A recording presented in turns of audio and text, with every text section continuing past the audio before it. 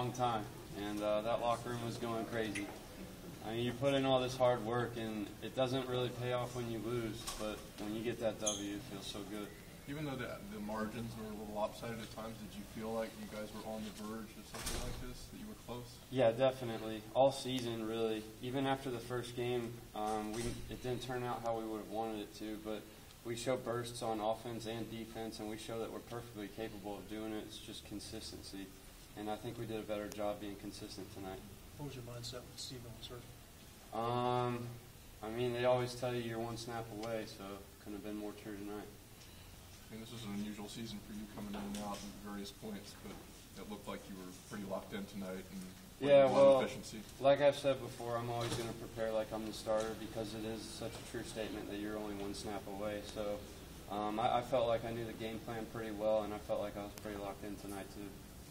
Does it mean even more with this win, just because Marcus Shaw, who's been really a stud, running the ball with him being hurt? Does it mean even more to you guys? I mean, it's a team effort, and obviously our defense helped us out a ton, along with our special teams with the blocked field goal return. But I mean, it does show that we can do it. Doesn't matter who's in there.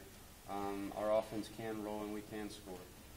Cincinnati's a pretty good defense, and I thought we did pretty well against them. Bobby, it was just one play in the night of big plays, but that little kind of tightrope style catch by Mike McFarland on the sideline, what did you see?